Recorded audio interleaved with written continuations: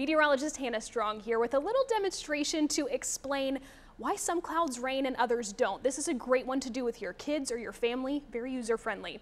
You're going to need a bowl of water that you can see into and some shaving cream. All you do, spray the shaving cream on the top of the water to make your cloud. Ta-da!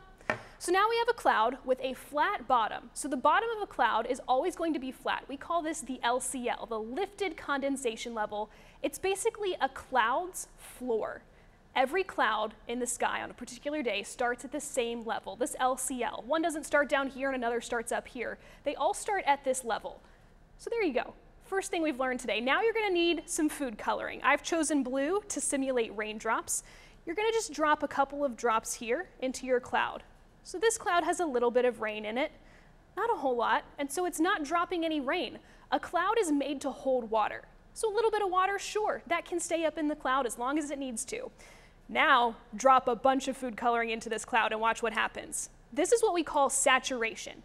The cloud now has too much water in it, and it's all gonna fall out. There you go, you can see through a little bit better now.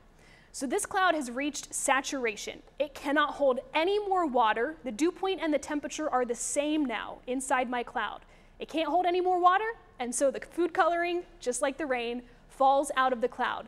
This also explains why a thick cloud, like the one we've built here today, can hold on to a little bit more moisture. The thin, wispy clouds that you see in the sky, they can't hold much rain, so they're gonna rain on you much sooner than one of these tall, fluffy clouds would.